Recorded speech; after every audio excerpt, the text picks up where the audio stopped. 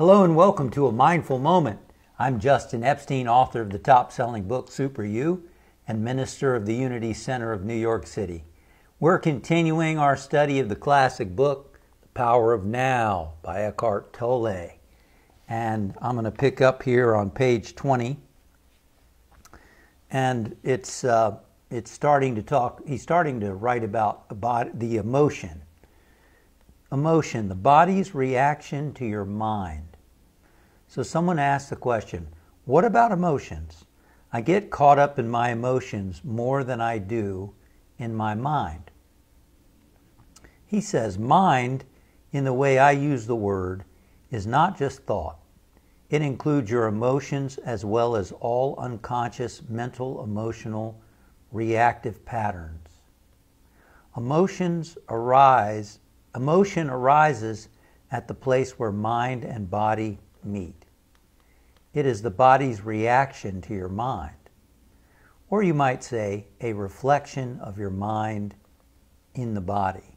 I like that. So the mind includes not just thoughts, but also emotions. And emotion is where you experience the thought in the body.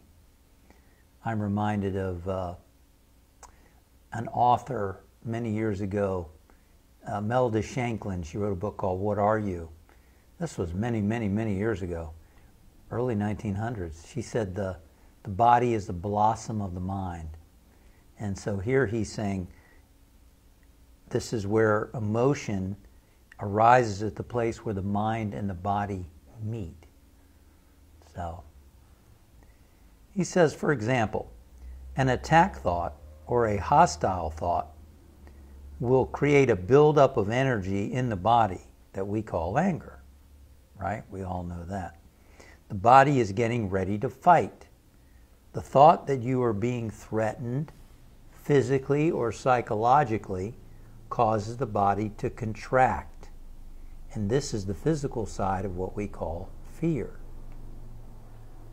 Right, you know. So we get triggered, fight, flight, or freeze. And it's really how we think about what's happening, how we perceive it, triggers our response in the body. If you saw a bear coming at you, what would you do? You'd either probably flight or freeze, right? You ain't gonna fight the bear, I don't think, unless you got a bear gun. But even then, well, anyway.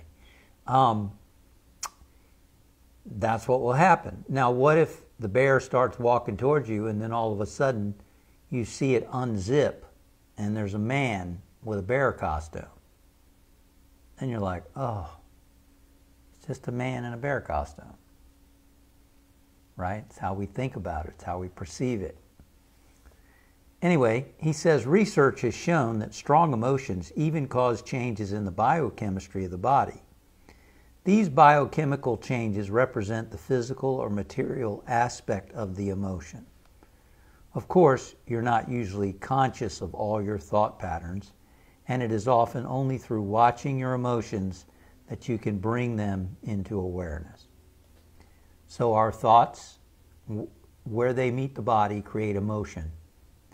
And then those emotions have been shown to create physiological changes.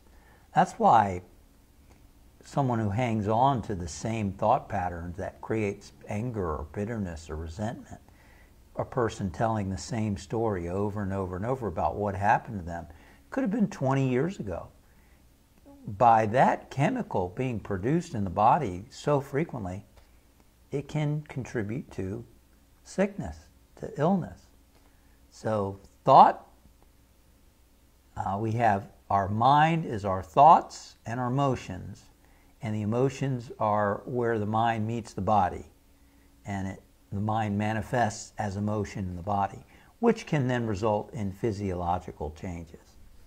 So in our next mindful moment, we're going to talk more about this question. So I hope you'll join me again for the next mindful moment. Thank you for joining me for a mindful moment. Remember to subscribe to my channel for more mindful moments as they go live. Click above for a list of previous mindful moments to enjoy on your own time anytime.